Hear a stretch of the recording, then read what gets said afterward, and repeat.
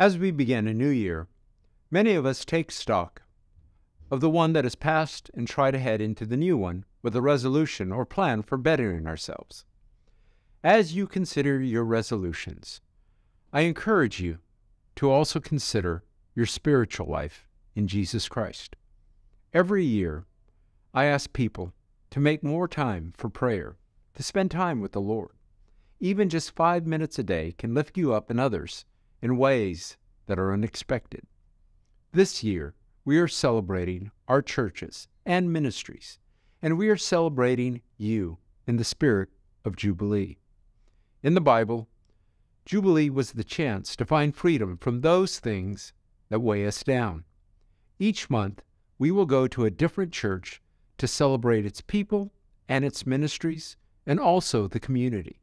We start next week at Incarnation Holy Sacrament in Drexel Hill.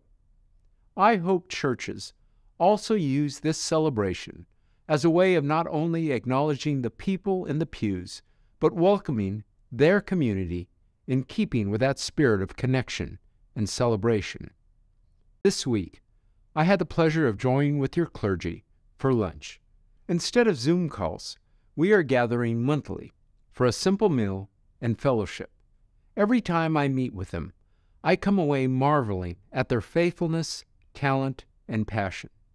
We are fortunate to have such leaders, and I hope you will join me in giving thanks to God for them.